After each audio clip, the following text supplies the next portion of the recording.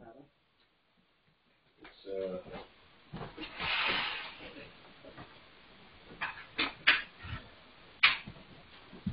most times it's not possible for me to come here at night knowing about what is a different story. Or when you have to take people up and drop them to church, it's a different story. So you excuse my lateness, and pray as we go through today that we will learn something from the Lord. And then we learn from Him, we draw not only closer to each other, but closer to Him. Amen? Amen. So before I continue, we just want to have a word of prayer. Amen?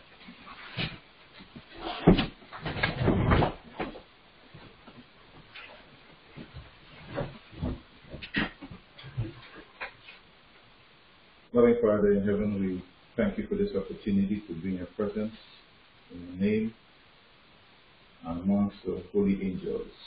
We pray, Father, that the Holy Spirit will be here to teach us, empty us of self and every preconceived ideas, that we may learn of you today. We come knowing nothing, but we pray that as we continue, that the Holy Spirit will teach us, and we will indeed be filled with your knowledge. And we thank you in Jesus' name. Amen. Amen.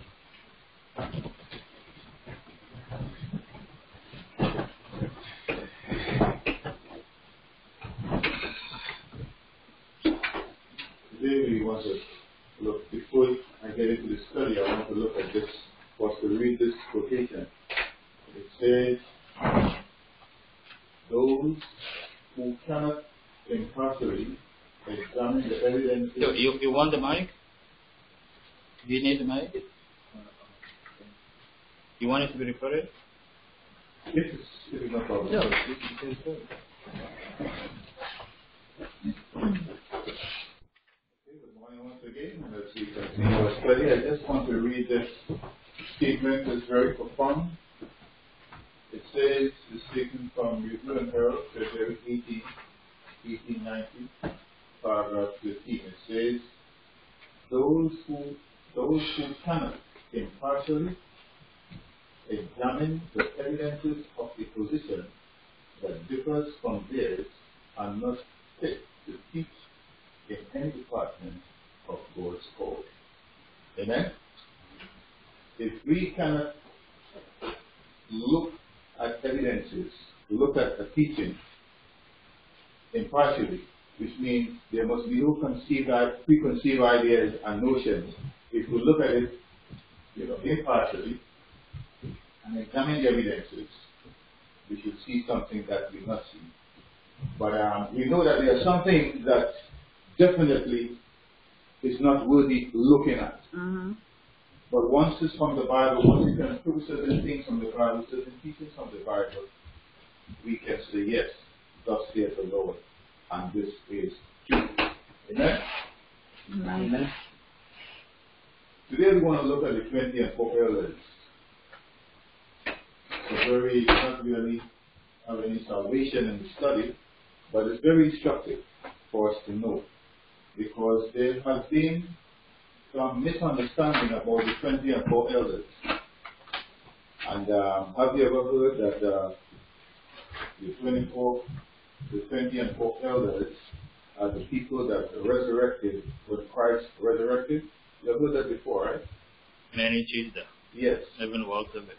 They say that the 20 and 4 is the 12 tribe of Israel, and then the other 12 is the 12 apostles. But there is no scripture, there is no spirit of prophecy to back up that evidence. So today we will see that the 20 and 4 elders are a different set of beings. And as we go on, we're going to see who they are, where they come from. Amen? Amen.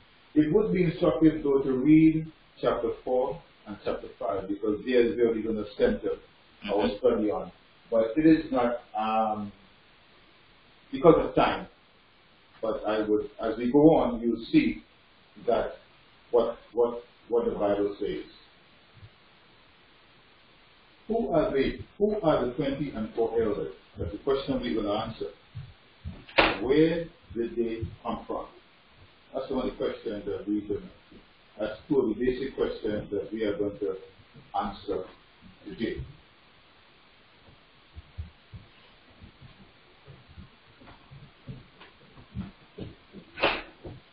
The title and or position of elder is mentioned some 18 times in the Bible. The title or position of elders is mentioned in some 180 times in the Bible. Sometimes the position of elder is ascribed to being the eldest or as a leader or pastor. For example, in Genesis chapter 10 and verse 21, it says, unto Shem also, the father of all the children of Eber,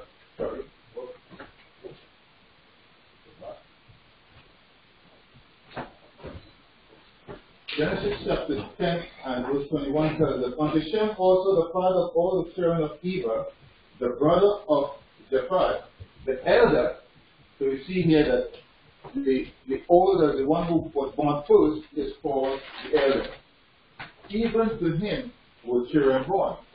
Genesis 25:23 tells us this, and the Lord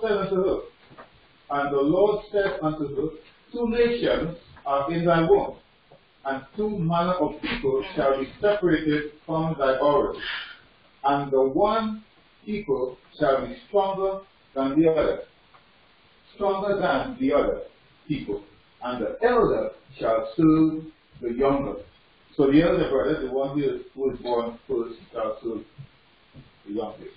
Luke 15 and verse 25 tells us, now the elder son was in the field, and as he came and drew nigh to the house, he heard music and dancing. So we see here that elder is ascribed to the eldest, the firstborn. Alright? Whether it be a boy or girl, ascribed to the firstborn. Continue. In Exodus chapter 3 verse 16 it says, go and gather the elders of Israel and say unto them, the Lord God of your fathers, the God of Abraham, of Isaac, and of Jacob, declared unto me, saying, I have surely visited you, and seen that which is done to you in Egypt. So we see here that some of the leaders in Israel were called elders. Right? Chapter 17 and verse 5 tells us this, and the Lord said unto Moses, go on before the people, and take with thee the elders of Israel, not all people, but it refers to the elders, the leaders, the prince and the princesses, and thy rod, wherewith thou smitest the river, take in thy hand and go. Numbers 11:24 tells us, and Moses went out and told the people the words of the Lord, and gathered the 70 men of the elders of the people, and set them around and about the tabernacle. Continue. Acts 14 and verse 23 tells us this, and when they had ordained them elders in the church, and had prayed with fasting, they commended them to the Lord, on whom they believed. Elders of the church. Could be pastor, could be an elder like Brother Gene. Alright? Acts 20 and verse 17 tells us, and from Miletus he sent to Ephesus and called elders of the church. Titus 1 and 5 tells us, for this cause left I increase, that thou shouldst set in order the things that are wanting, and ordain elders in every city, as I have appointed thee. So it is clear enough that, elders could refer to the oldest son, or elders could be referred to pastor, or an elder in the church that has been ordained in the church. Is that clear enough? Now we can go on. It says, the book of Revelation, the 24 elders are mentioned some 12 times. And so these are the texts here. You can jot them down if you like. Alright? So I think it's recorded so you can go through was recording. So in the book of Revelation, the 24 elders are mentioned some 12 times as you go through the book of Revelation. Who are the 24 elders? That's a big question. That's one of the questions we're going to answer. Are they the number of saints that resurrected with Christ at his resurrection? And it gives us the quotation there, Matthew 27, 52 and 53. Ephesians chapter 4 and verse 8 tells us where he said, when he ascended up on high, he led captivity captive and gave gifts unto men. Psalms 68 and verse 18 tells us, thou hast ascended on high, thou hast led captivity captive. And so this is all in reference to the resurrected multitude of people that resurrected with Christ when he came. But tradition would tell us, and up until a few years ago, I always used to understand that the 24 elders are the people that resurrected with Christ when he resurrected. But there is no scripture to back that up. But when you read Revelation chapter 4 and Revelation chapter 5, you would notice that the 24 elders are mentioned before Jesus came and was inaugurated and anointed to start his ministry. And we will see that as we go on.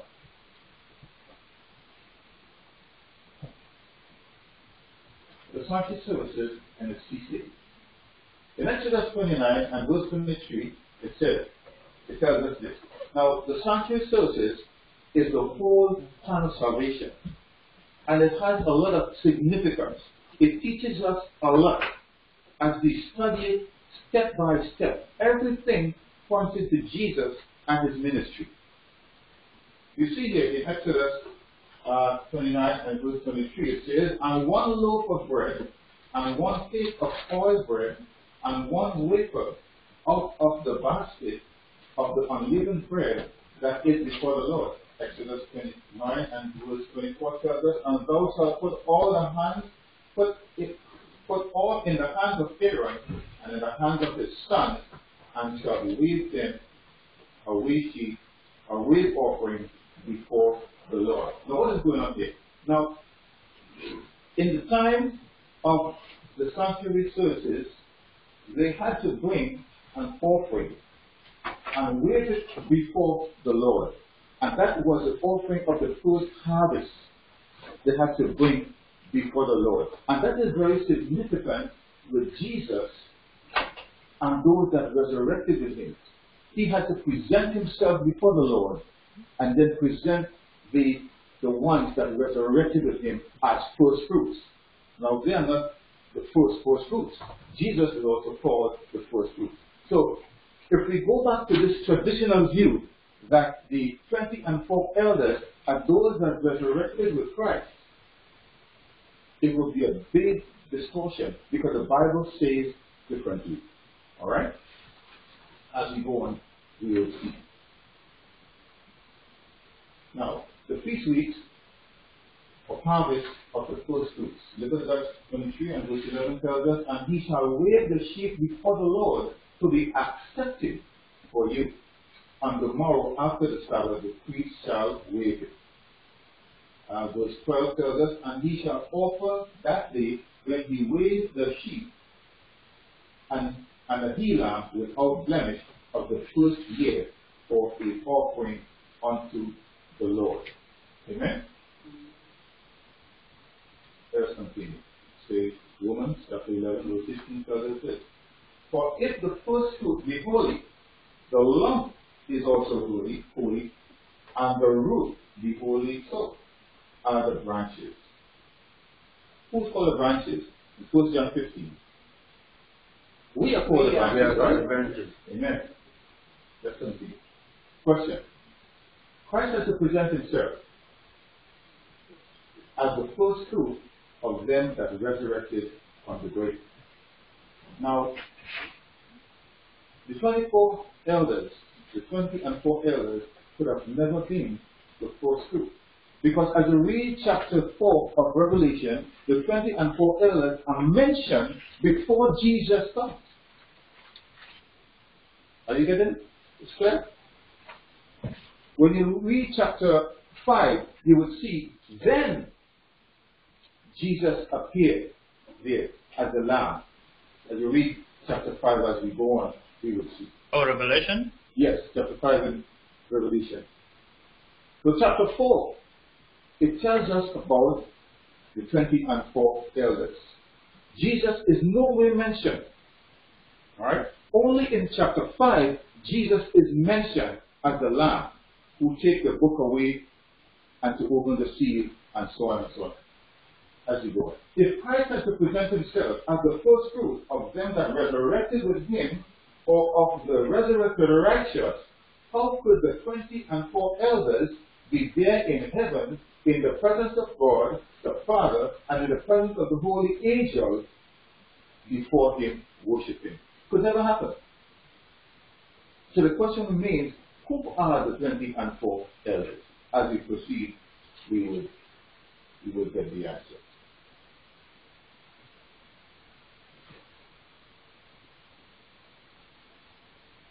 Now, so based on and according to Scripture, the 24 elders could not be the saints that are resurrected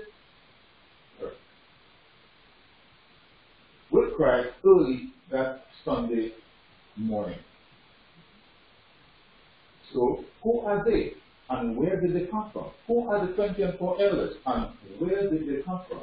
Revelation chapter 5 and verse 8 tells us this. And when he had taken the book, and the 4 beasts and the 24 elders fell down before the Lamb, having every one in them harps and golden vials full of odors, which are the prayers of the saints. Verse 9 tells us, and they sang a new song, saying, Thou art worthy to take the book, and to open the seals thereof, for thou wast slain, and hast redeemed us. We're going to come back to this. We're going to come back to this. Now, the traditional view tells us that the 24 elders are spoken of here as redeemed us to God by his blood out of every kindred and tongue and people and nation. And so they say, oh, okay, that this 24 elders are the people who have been redeemed, who were resurrected with Christ. But we will see as we go on and we really scrutinize this redeemed us. Alright? Verse 10 tells us, and hath made us unto our God kings and priests, and we shall reign on the earth.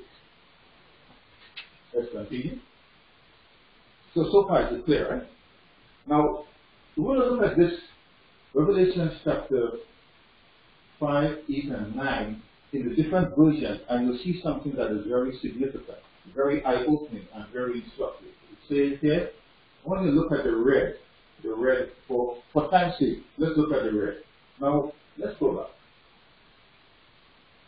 Now remember in verse 9 it says, Thou art worthy to take the book and to open the seals thereof, for thou wast slain and hast redeemed us to God by thy blood out of every kindred and tongue and people and nation. Let's continue. You want to read those same verses in a different version. And here what it says, red words. It says, For thou wast slain, and didst purchase unto God with thy blood men of every tribe and tongue and people and nation. Notice the difference here. It did not say redeem us anymore, or purchase us, it says men. Alright? Let's continue. Another version tells us this. Read in the red word. It says in the New Revised Version, it says, For you are slaughtered, and by your blood you ransom for God saints of every tribe and tongue and people. Notice that it didn't say you have redeemed us from among men. Now, I love the King James Version. It is closest to the original. Now, the King James Version comes from the Textus Receptus. I've did some studies on that. I love the King James, but in some instances, you have to dig deep. surface reading will make surface Christians. And when you do surface reading and surface study, you'll reach the erroneous ideas and doctrine. So we have to dig deep. So here I say now, sorry, let's go back.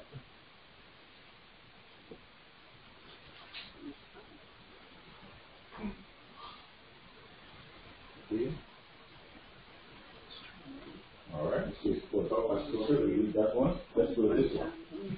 Redwoods, because you were slain and with your blood you have purchased for God persons.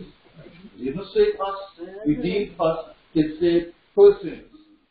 From every tribe and language and people and nation. Now just reading chapter 4 and chapter 5 of Revelation, and where the 20 and 4 elders are mentioned, you could see that the 20 and 4 elders could never have been people that were resurrected with Christ and ascended.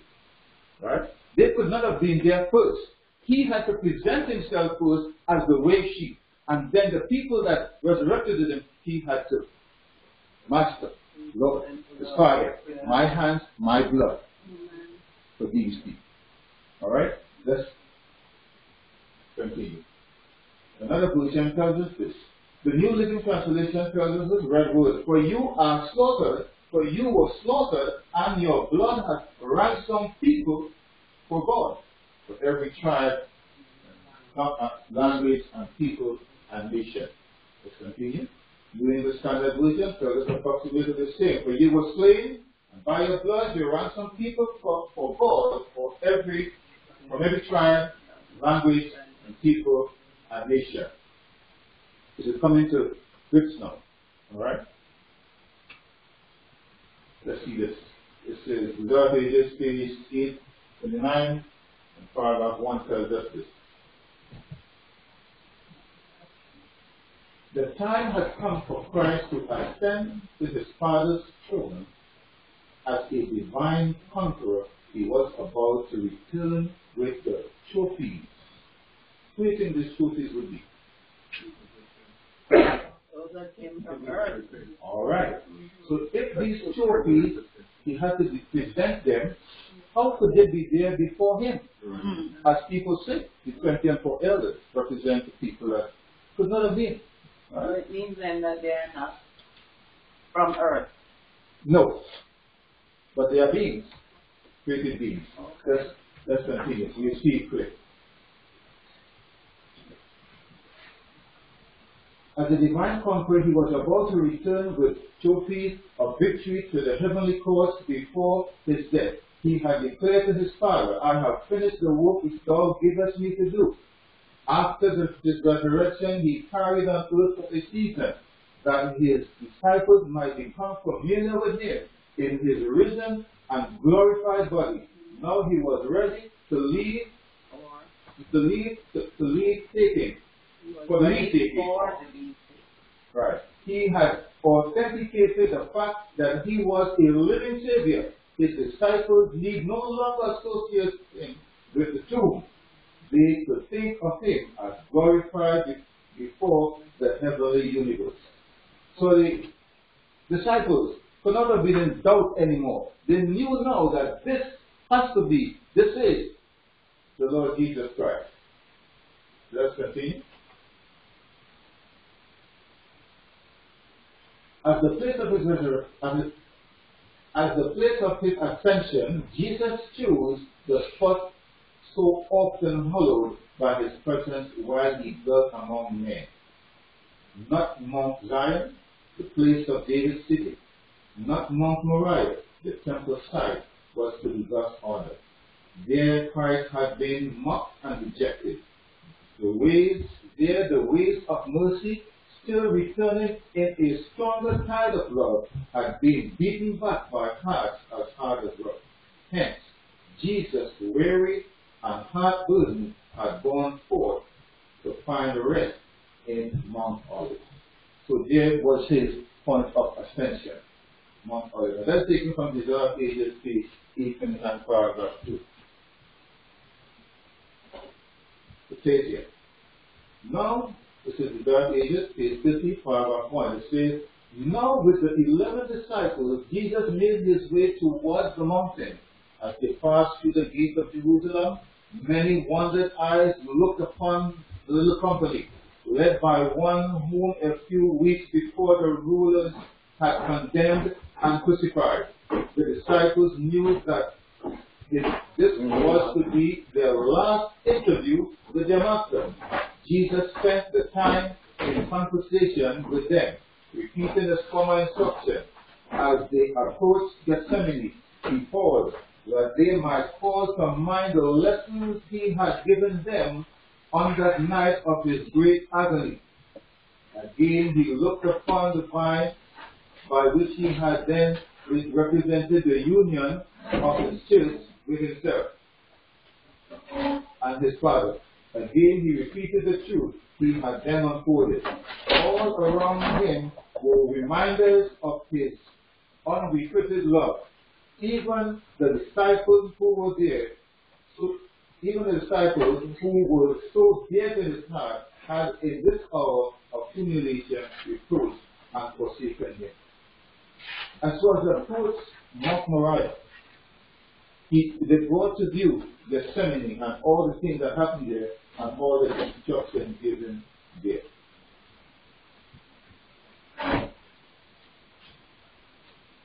With outstretched, let's make sure we have the right thing. Okay. Yeah. With hands outstretched in blessing and as if in assurance of his protecting care, he slowly ascended from among them, drawn heavenward by a power stronger than any earthly attraction. As he passed upward, the way-stricken disciples looked with straining eyes for the last glimpse of the ascending Lord. A cloud of glory hid him from their sight, and the words came back to them as the cloudy chariot of angels received him. Lo, I am with you always, even unto the end of the world. At the same time, there floated down to them the sweetest and most joyous music from the angelic voice. Just imagine, a cloud of angels. Jesus is ascending in a cloud of angels, and they sung this beautiful song of music. Just imagine that. And the disciples behold this. Now this is a literal, tangible event that happened. And this is to assure us that salvation for you and I, this assures the reality of God's kingdom. It restores the reality of having a relationship with Jesus and be transformed. Amen? Amen. Let's go on. These angels were the company that had been waiting in a shining cloud to escort Jesus to his heavenly home.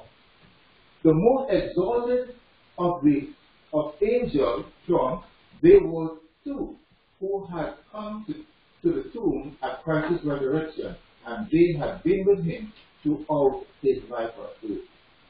It stated that these angels, two angels, have been with him throughout his life on earth. And this is a fellow that once we have the mind of Christ, once we have this relationship with Christ, we will have two ascending angels attending each and every one of us in our walk, our Christian walk. Amen.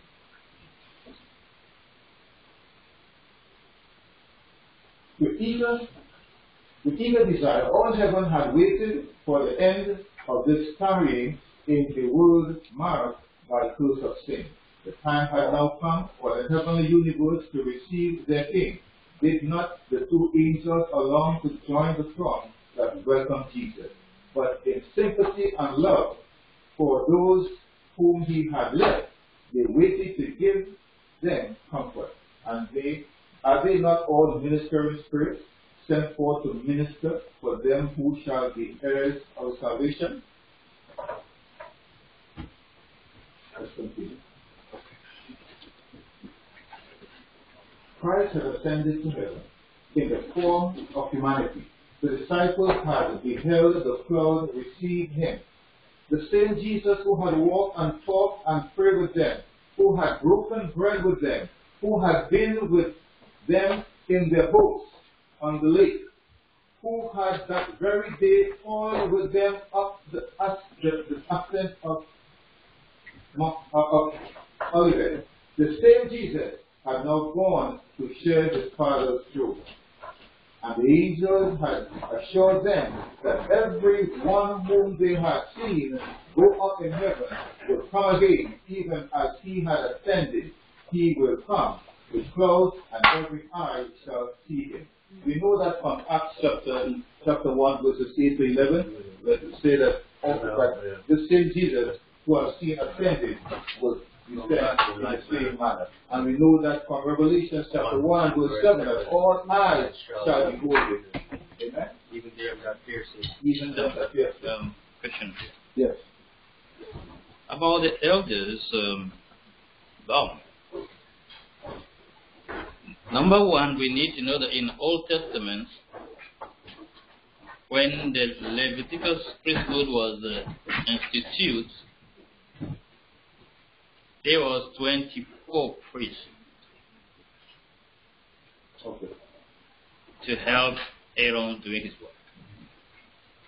It's part of the sanctuary administration. That's number one. Number two, when it comes to redemption, the biggest trouble we have in Christianity is we think Jesus is just for us. And when the instant you bite on that, there are many doctrines going to be wrong. Yeah. Even the angels have been redeemed. They have been redeemed from what? From the doubt on God's character of law in their mind. Right. These are ages, pages 758, paragraph 1 and 2, and then 61, paragraph 2. So, you can add to this, because the version argument, if you have gone to the original text, I would be much more agree with that. I don't disagree with it, I would suggest that you add much stronger proof to it. Right. Number one, 24 elders, 24 priests from the Old Testament. Why? Because they were doing this based on the pattern of heaven.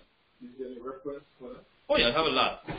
Now, I don't want to take over the study because we don't have a lot of time. We can do the second part. And next is, the redeemed is not just human being. And but the Bible don't explicitly say that to us, but if you look at how things work according to John 12, verse 31, 32, Christ is very, very clear when he's speaking about the redemption. It includes angels. Right. So you can add Picture and Prophet, pages 68, paragraph 2, and then the other quotation with Desire Ages. These 24 elders redeemed cannot be human beings. Why? Because the organization of heaven was there way before Christ coming on earth. You see that as we go. Okay? And that was given already as a pattern for the priesthood in the Old Testament. And when it comes to redeem, we need to know not only human beings are redeemed. The angel and the unfallen world are also redeemed from the deception Satan has put in their mind. So these two arguments are very, very strong. And you add it the way it will make it really, it will help people to see that. Because people hold on this position because of redeem. That's number one. Redeem us from the yeah, when they redeem us, then trouble. Angels were redeemed right here on earth. Right here. When Christ died on the cross and all the doubt left their mind. And they broke their last link of sympathy with the devil. These are pages 761, paragraph 2. So when they break that last link from the devil now, from Satan, then they are free from everything that has to do with darkness. That's why Gabriel became mightier than Satan. But before that, he could not stand Satan in anything. So they have been also redeemed from that cloud that is in their mind. Right. Okay? So who are those two angels that came as Christ on the earth? I know Gabriel is one. The other one is the second covenant cherub. The Bible don't mention the name. Right. And the Catholic people call it Raphael. And we say no because the Bible don't call any name. So we don't give no name. Because the answer they give Raphael, the next day they start worshiping it. Yeah. They start making a prayer for Raphael. Yeah. You know, it's very dangerous. When the Bible don't say no name, don't give any name. Exactly. The answer they give the name, boom, they make a prayer for it, and then they make a worship for it right away, and make a statue for it. I used to have Saint Raphael prayer myself. secret things belong to God, but what is revealed to us. So let us continue. Thank you very much, Pastor, for that. Amen. Let's go on. It says the disciples no longer had any distrust of the future. They knew that Jesus was in heaven and that his sympathies were with them still. They knew that they had a friend at the throne of God. Are you happy that you have a friend at the throne of God? Not only a friend, but a lawyer, somebody who is like you and I, who passed through the same experiences like you and I. And that's a tangible evidence that you and I can be there with Christ at the Father's throne also. Amen. They knew that they had a friend at the throne of God, and they were eager to present their request to the Father in the name of Jesus. In solemn awe, they bowed in prayer, repeating their assurance, whatsoever ye shall ask the Father in my name, he will give it to you. Hitherto have ye asked nothing in my name. Ask, and ye shall receive, that your joy may be full. So we have a friend in heaven. His name is Jesus. He's just like us. From now until eternity, or from that time when he ascended, he would be in the form of a human being. He will have both characteristics, his divine characteristics and the human characteristics throughout eternity. Because he felt the same thing as you and I. Just imagine you have a lawyer, you get into trouble, you have a lawyer that passed through the same things that you experience, and he can then plead for you better because he passed through those same experiences. Wouldn't you think that you have a very strong case? Yes, Jesus has a very strong case, so we can trust him. Let's continue. It says, all heaven was waiting to welcome the Savior to the celestial courts. As he ascended, he led the way, and the multitude of captives set free at his resurrection, what? They followed. Let's read it again. As he ascended, he led the way, and the multitude of captives set free at his resurrection followed. So how could the 24 elders be these people that was resurrected? Can it be? Because they came after when Jesus came. Alright? And we see that clear in Revelation chapter 5. It says, the heavenly host, with shouts and acclamations of praise and celestial song, attended the joyous strain. Right? This is Desire Pages, page 832, paragraph 5. You can see it. Paragraph is very short at this ending. As they drew near to the city of God, the challenge is given by the escorting angels. Lift up your heads, O ye gates, and being lift them up the everlasting doors, and the King of glory shall come in. Joyful, the waiting sentinels respond. Who is this King of glory? This they say, not because they know not who he is, but because they would hear the answer in exalted praise. Amen. The Lord strong and mighty, the Lord mighty in battle. Lift up ye heads, O ye gates, even lift them up the everlasting doors, and the King of glory shall come in. Again is heard the challenge. Who is this King of glory? For the angels never weary of hearing his name exalted. Amen. The escorting angels made the reply, the Lord of hosts. He is the King of He glory. is the King of glory. Amen. Then the portals of the city of God were opened wide, and the angel that throng swept through the gates, and amid the burst of rapturous music, they sang that song. Praise the Lord. Amen? Amen. Just imagine there's a scene that is going on in heaven. Jesus presents himself, and after him he brought the trophy that was resurrected with him, and he presents them to the Lord. Amen. And this is symbolic and parallel to the wave sheet in the sanctuary services that the priest is supposed to wave. The first part of the harvest supposed to wave that. Alright? So it could never be the 24 elders there. It says here, there is a throne, and around it the rainbow of promise. There are cherubims and seraphim. Now, Sister White now is describing the atmosphere. She's describing who is there. She's saying, there is the throne. There is the throne. And around the throne, a rainbow of promise. They are cherubims, seraphim. They are cherubims and seraphim. The commanders of the angelic host. The sons of God. Now, there's three sets of people here. Three sets of being here. See? There are cherubim and seraphim. Then she goes on to say, the commanders of the angel host, the sons of God. So she's saying here that the sons of God are the commanders of the angel host, the representatives of the unfallen world are assembled. The heavenly council before which Lucifer had accused God and his son, the representatives of those stillness realms over which Satan had thought to establish his dominion. All are there to welcome the Redeemer. They are eager to celebrate his triumph and to glorify their King. Amen.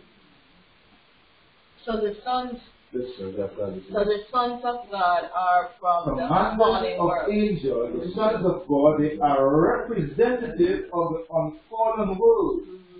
Right? So you have angels, all the angels, as we go on to see how mighty these angels are. This is taken from Desire of Ages, page 832, paragraph 15. Alright? So just keep in mind here, sons of God. Right? We will come to that sons of God as we go on. But they are representatives of the unfallen world. Yes, Sister. So the sons of God are from the unfallen world, right? That's right. And as we go on, we'll see that more clearly. Okay. So if we have a conversation about this outside, how would we prove it from the Bible? We'll see it. We'll see it as we go on. All right.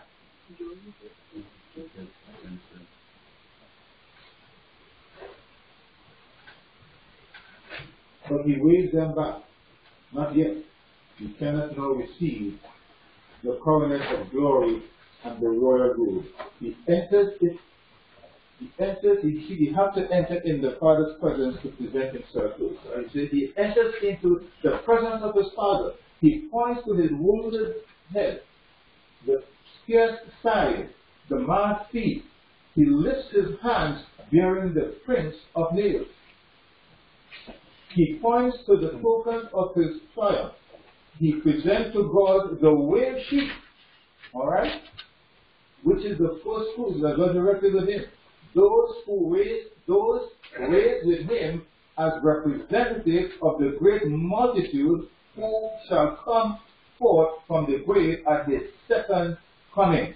So these people, those saints that were resurrected with Jesus at his resurrection, they are the first fruits, and they are representative of the great multitude who shall come forth in the grave at his second coming. In 1 Thessalonians chapter 4, verses 6, it says, and the Lord himself shall descend from heaven, right, from heaven with a shout, with the trump of God, and the dead in Christ shall rise forth. These are representative of those. These people are representative of those people. That's just so the wave sheep are the same as the symbolically the tokens of yes Christ's victory. Right, because in the harvest time, in the feast of harvest, in the weeks of harvest, they had to harvest the first fruits of the harvest, and we should take it and wave it before the Heavenly Father. All right, in acceptance. And so this is the same thing that is going on here. Let's go back.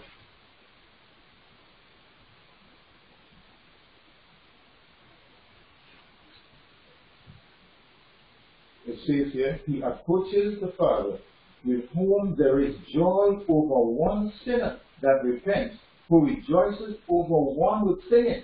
Now, if God rejoices, the Bible says heaven rejoices over one sinner that repents. Fathers, for that multitude, right, that has been resurrected with Christ, there'll be a whole set of praising God there. And it's not one, it's more than one.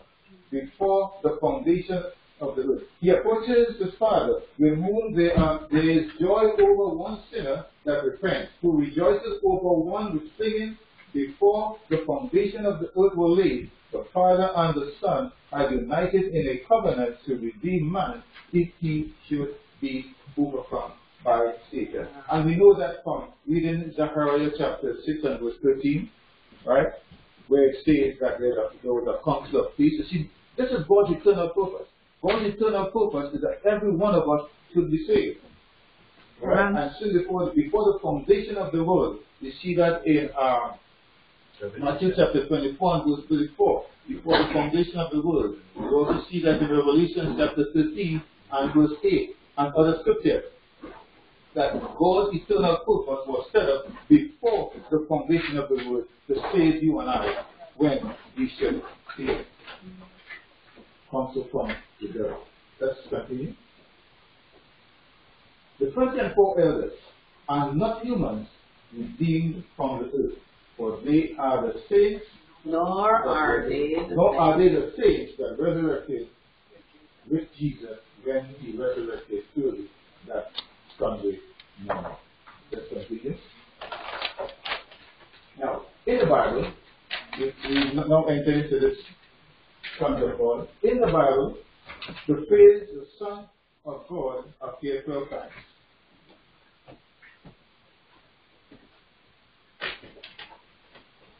The sons of God. In Genesis chapter 6 and verse 2 and 4, we read about the sons of God. Right?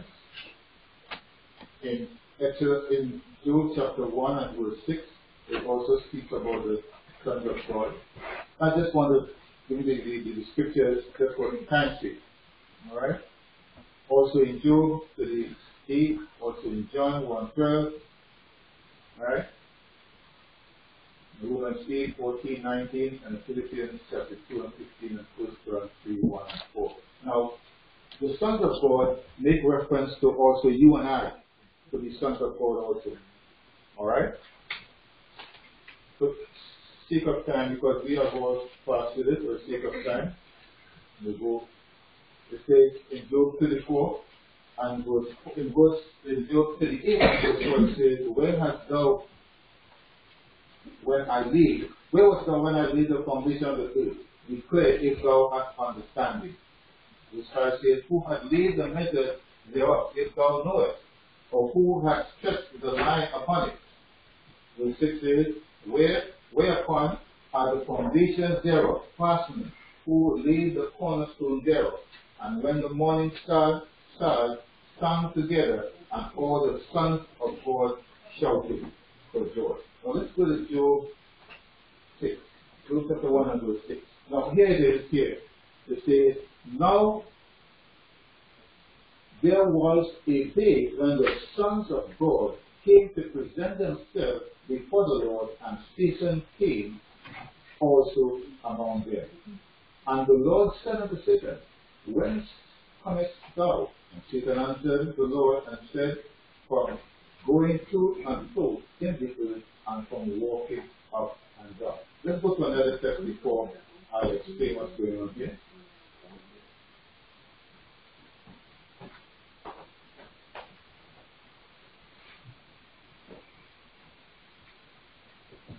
The scriptures declare upon one occasion, when the angels of God came to present themselves before the Lord, Satan came also among them.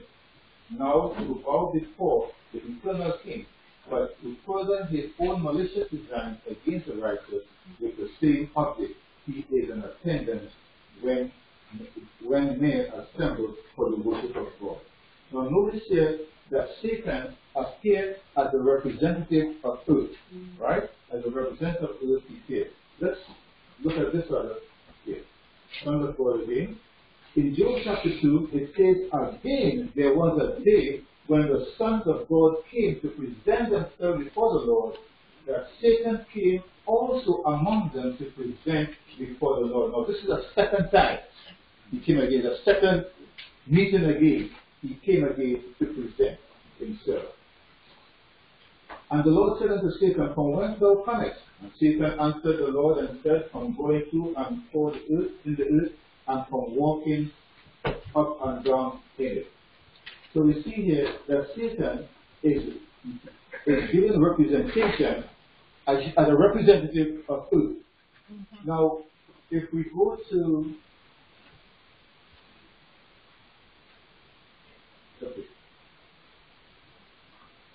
who was given dominion of the earth? As we read in Genesis chapter 1, right?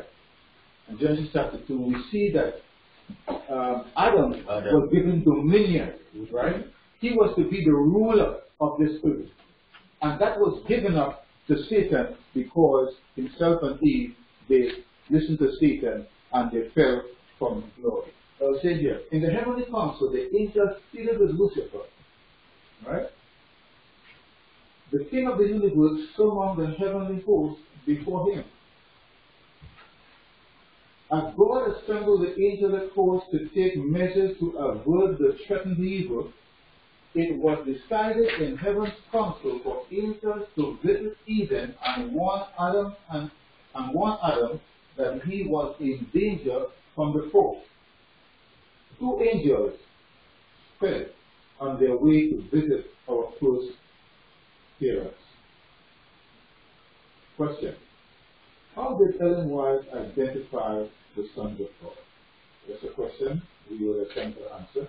We say the commanders of the angel host, the sons of God, the representative of the fallen world. Remember, of the unfallen world. Right? Remember we read that previous where the sons of God are representative of the unfallen world. So here she is describing them in more detail. They are assembled. The heavenly council before which Lucifer had accused God and his son, the representative of these similar dwellings over which Satan has sought to establish his dominion. All are there to welcome the Redeemer. They are eager to celebrate his triumph and to glorify their King. Continue. It says here that his goal was written with and without. John says, I wept much because no man was found worthy to open and to read the book, neither to look thereon. The vision is presented to John, made its impression upon his mind. The destiny of every nation was contained in that book. John was distressed at the utter inability of any human being or angelic intelligence to read the words or to even look therein. And this is, we are reading in Revelation chapter 5, right? She's describing this here now. It says that his soul was brought up to such a point of agony and suspense that no one of the strong angels, she's making reference here also to the angels from the unfallen world. She's calling them one of the strong angels. Now let's go to Revelation chapter 5 and verse 5 and read it and you'll see. One of the angels. Revelation chapter 5 and verse 5. It says, and one of the elders said unto me, weep not, behold, the Lion of the tribe of Judah, the root of David, had prevailed to open the book and to loose the 7 seals thereof. One of the elders. And she's saying here, one of the strong angels. So she's finding those elders are strong angels. She says, one of the strong angels had compassion on him and laying his hand on him, assuredly said, weep not. Behold, the Lion of the tribe of Judah, the root of David, hath prevailed to open the book and to loose the 7 seals thereof. So this is the only time that Jesus is mentioned, or he's mentioned as the Lamb. Alright? And Sister White, in reference is calling to the representative of unfallen world, one of the elders, he's saying they are one of the strong angels. And this is taken from manuscript 12, 296, paragraph 4. Let's continue as we hasten on. Time of the time, December 22nd, 1887. The Bible, it says this.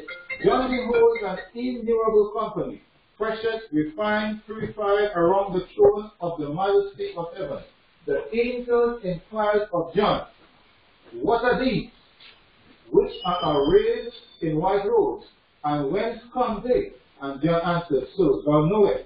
Then the angel declared, "These are they which came out of the great tribulation, and have washed their robes, and have made them white in the blood of the Lamb." Now, if you look at Revelation chapter 7, I believe, it's 7 and 9, where one of the angels is asking, "Who are these?" All right, and she gives the answer there. Angel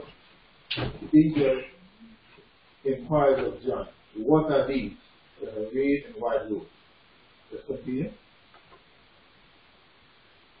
Someone and Talk, volume 1, page 20, paragraph 2, it says, "John saw a company standing around the throne of God, and the angel asked him, 'Who are these in white robes?' He answered, 'Thou knowest.' And the angel said, 'These are they which have washed their robes and made them white in the blood of the Lamb. They are a fountain, there is a fountain in which we may wash from every stain of impurity.' And says the angel, 'He shall lead them to fountains of living waters, and shall wipe away all tears from their eyes.' This will be the happy privilege of those that have kept the commandments of God on earth." Let us continue. Standard the time, November 22nd, 1905, tells us this. "As John saw the multitude standing around the throne of God, the question was asked, 'What are these which are arrayed in white robes, and whence they come?' The angel answered, 'These are they which came out of the great tribulation, and have washed their robes, and made them white in the blood of the Lamb.'" Now, if you notice here, in Revelation chapter 7, is one of the elders that asked this question, and she said that one of the elders is the angel. Alright? Let's continue. Bible commentary 1173, paragraph 5, tells us this. It says, the heavenly beings are appointed to answer the prayers of those who are working unselfishly for the interest of the cause of God. The very highest angels in the heavenly court are appointed to work out the prayers of the saints, the prayers which are sent to God for the advancement of the cause of God. Each angel has a particular post of duty which he is not permitted to leave for any other place. If he should leave darkness, will gain an advantage. So all this is in reference to the 24 elders that has been spoken of in the book of Revelation chapter 5. Question: why was the unfallen world represented by the strong angel, and planet Earth was represented by a human animal? That is a good question, very important question. Here it says here, all heaven took a deep and joyful interest in the creation of the world and of man. Human beings were a new and distinct order. They were made in the image of God, and it was the Creator's design that they should populate the earth. They were to live in close communion with heaven, receiving power from the source of all power, upheld by God.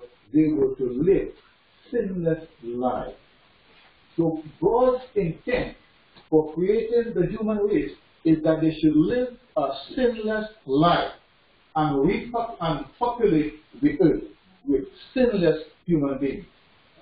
Okay, and this is taken from Sons and Daughters, page 7, paragraph 2. Let's continue. It says, Adam was crowned king in Eden. Who was crowned king in Eden? Adam was crowned king in Eden. Wasn't he the king? He was given dominion over everything on earth. So he was king. But he gave up that kingship to who? The apostate. To him was given dominion over every living thing that God had created. Every living thing. The Lord blessed Adam and Eve with intelligence such as he had not given to any other creature. He was made He made Adam the rightful sovereign over all the works of his hands. Man made in the divine image could contemplate and appreciate the glorious works of God in nature. So you see, if Adam didn't really relinquish his kingship, his dominion, he would have been the ruler. Right? He was the ruler, he was the king, he was crowned king, and that was taken away by the giving to Satan. Alright? Adam was crowned king. He was given the dominion over every living thing. Let's continue. As the ransomed ones are welcome to the city of God, they ring out the air and exultant cry adoration. The two Adams are about to meet. The Son of God is standing with outstretched arms to receive the Father of our race. Now, Sister White is going on to describe what is happening in heaven. The being whom he created, who sinned against his Maker, and for those sins, the marks of the crucifixion are borne upon the Saviour's form. As Adam discerns the prints of the cruel nails, he does not fall upon the bosom of his Lord, but in humiliation casts himself at his feet, crying, "Worthy, worthy is the Lamb that was slain." Tenderly the Saviour lifts him up and bids him look once upon the Eden home from which he has so long been exiled. Just imagine the two Adams meet. Alright?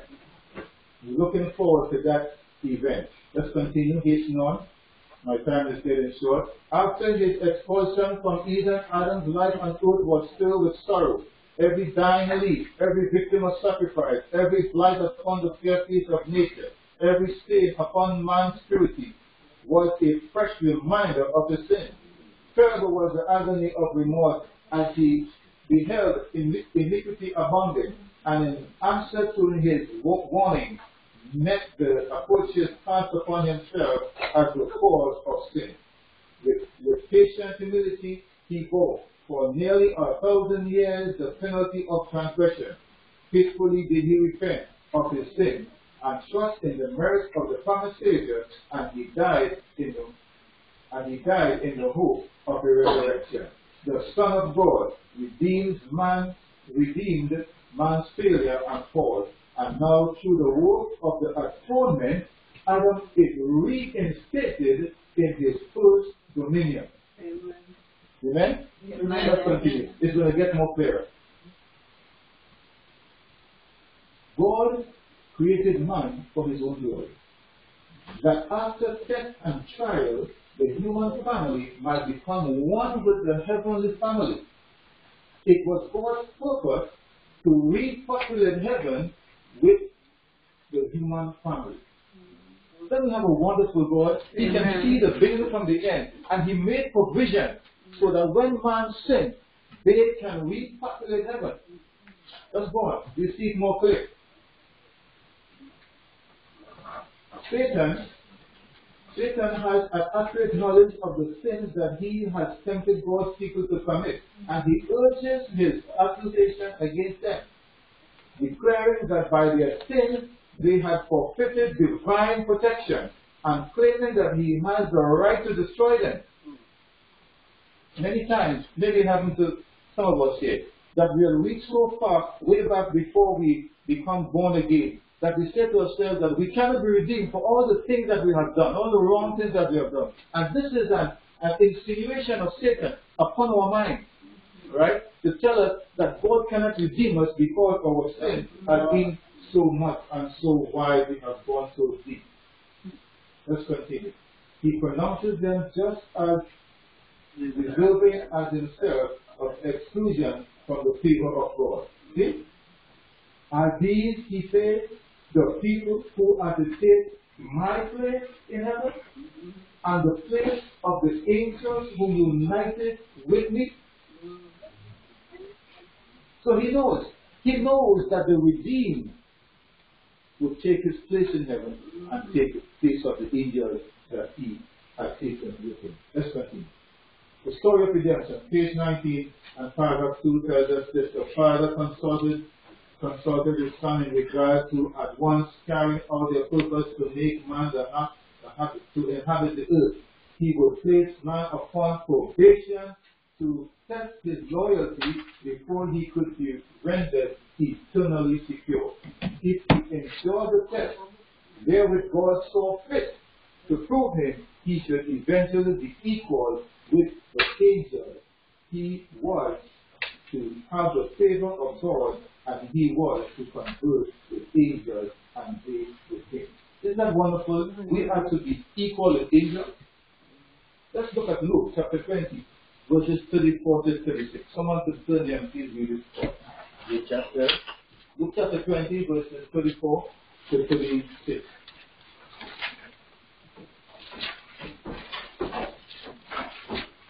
This is 34 to 36?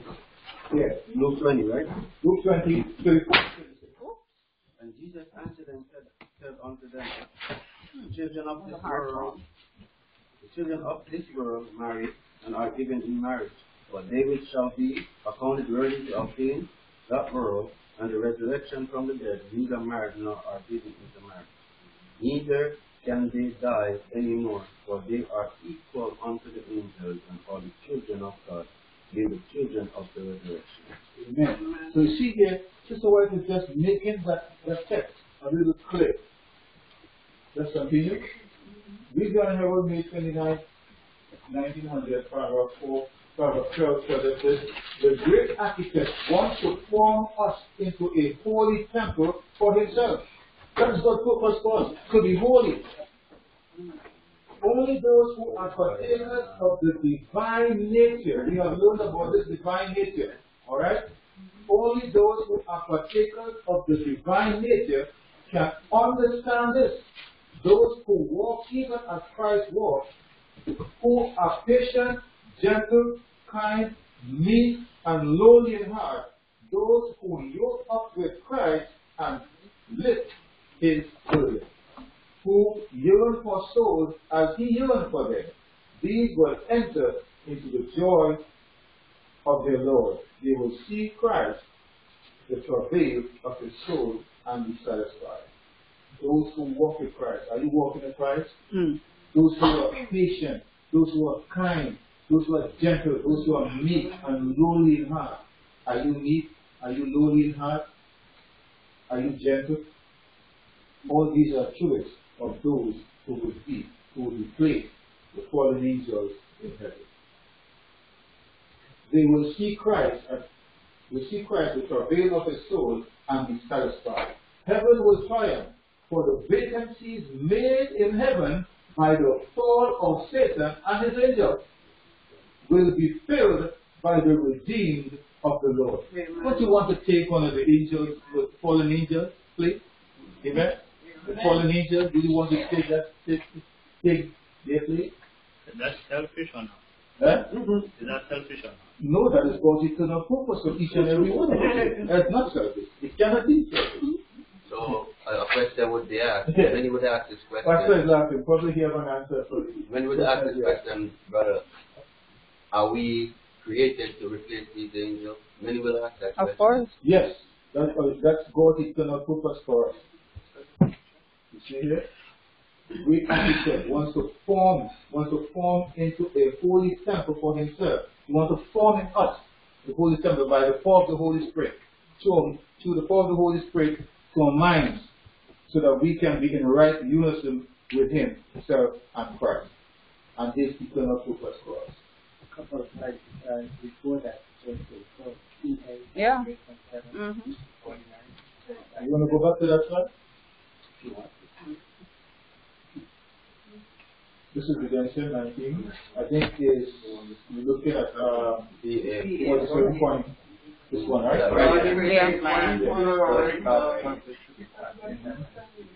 After the test and trial, what was the test and trial? Right? The test and trial when the serpent came to beguile Eve and Eve fell, and exchanged the mind of God for the mind of Satan. Alright? So let's continue. The question. Yeah. So if that was God's intention, It's like he just set up things. Is that so? Yeah, that's my question. Yep. Yeah, he sets things and he gave us he sets things up and he gave us freedom of choice, and so we have to choose for him or against him. And if he choose for him, he says that he will form in us holy temple for himself. Yeah, because it's very important to understand the principle of God's eternal purpose. Otherwise, it can easily end up in predestination. Yes. You know. So our goal should not be to go get this angel place. That would be a result, Right. but not our goal. Right. Our goal is to prove God right. Right.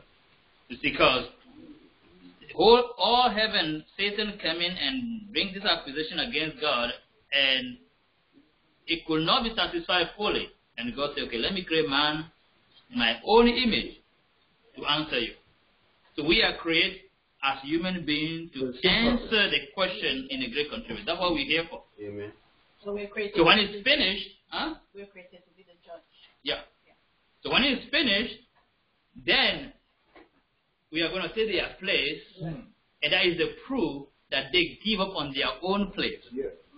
Okay? So but it should not be our intention. You know what? Let me get right to get these people a place.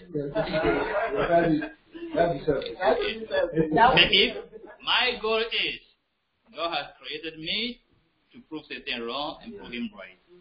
I surrender so he will fulfill his purpose. He's going to decide where to put us. Each and every one of us have his. So when you talk about place here, it even have a deeper significance, because place might be the number. Okay, we can be 100 people here with different places. And we can lose 60, and we can take another 600 to take their place, but not their literal place.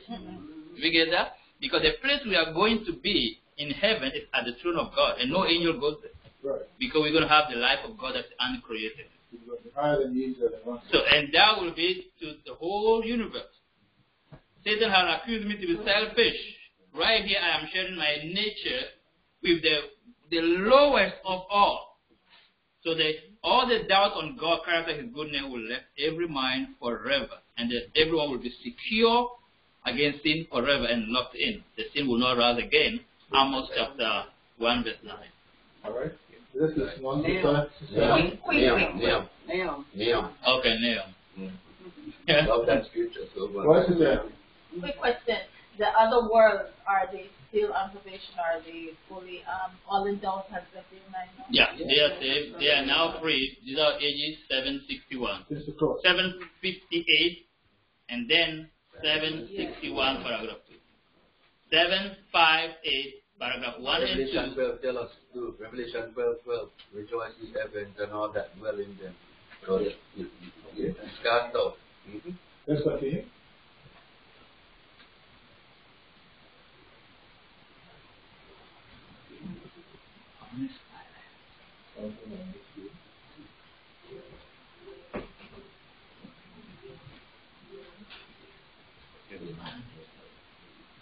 Have a problem?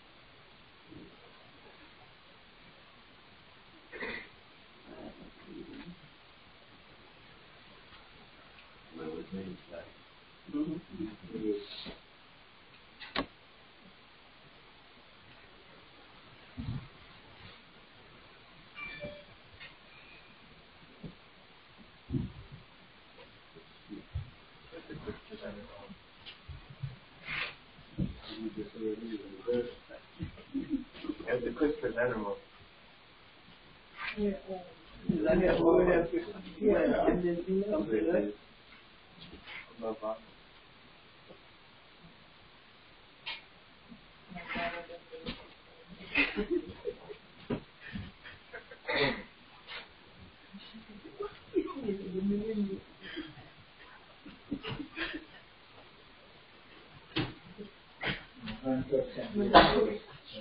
read this one last, that's the last one we read. Yeah. The all created man for the human world Yeah, you're finished. That's the last one. Me too. You want more? Let's go in. Let's go in. Yeah. So we have seen that the 24 elders are not the redeemed people from the earth. They are fallen angels from the other world, and that God has created us to repopulate the earth and to repopulate heaven and to take the place of the angelic host that fell and left. Alright, so as we see from this study that we have a great purpose, and our purpose is to replace, but it's not really, as Pastor was saying, it's not supposed to be selfish and selfish incentive. Alright? We should take it as God created us, and we ought to surrender ourselves to Him so that He can use us in the gospel, He can use us into His word to prove Satan wrong and He is right, and to vindicate His character. Amen. So may God help us as we continue, as we go through the study, and as we post it on Sister Kim and Henry post it on Facebook or the other channel, and so we will have it. Alright? So if there's any question, any comments, we just like to end here with a word of prayer.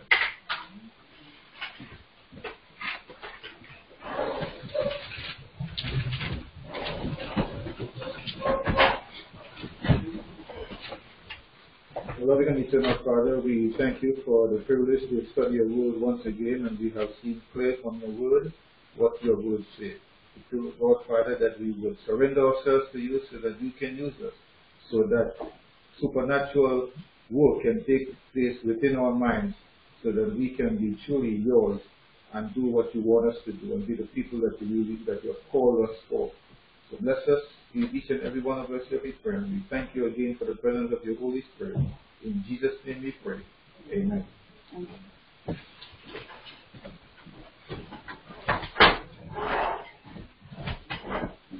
All right, 10-minute break. It's literal.